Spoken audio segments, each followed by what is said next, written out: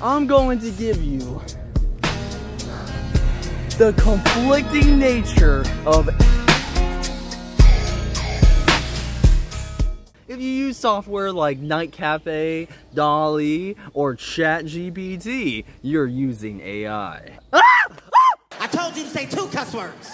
In 2022, 35% of businesses worldwide used AI, a 4 percentage point increase from 2021.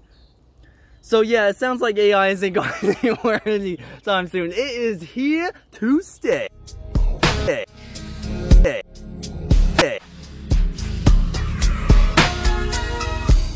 The New York Times reported that a piece of AI art won an art competition on September 2nd, 2022.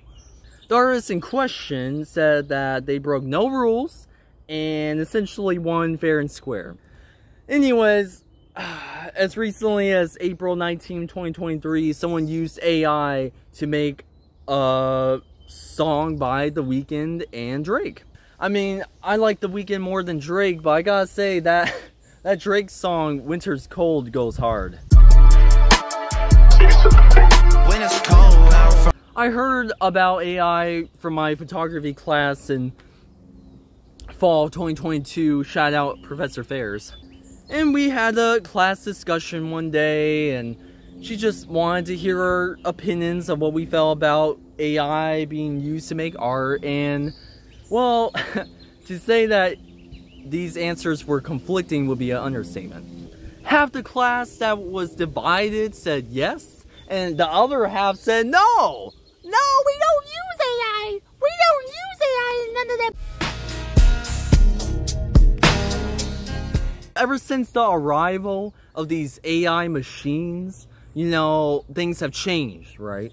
You know, you don't need to go to art school and practice for 10, 15, or more years to make AI art. It's conflicting.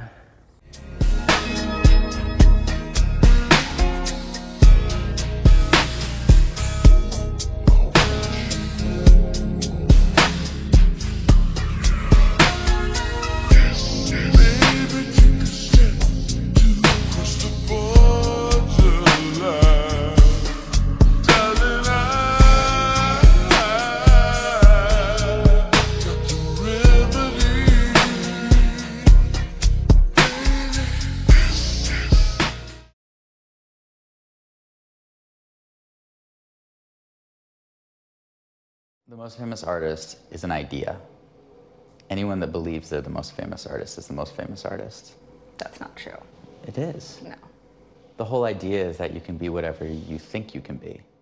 As long as we allow these AI machines to exist and be in the public domain that they are now, then nothing's gonna change. AI is something you would explain to someone from the 1950s of what the future looks like now. Well, it turns out the future is in our grasp as we speak.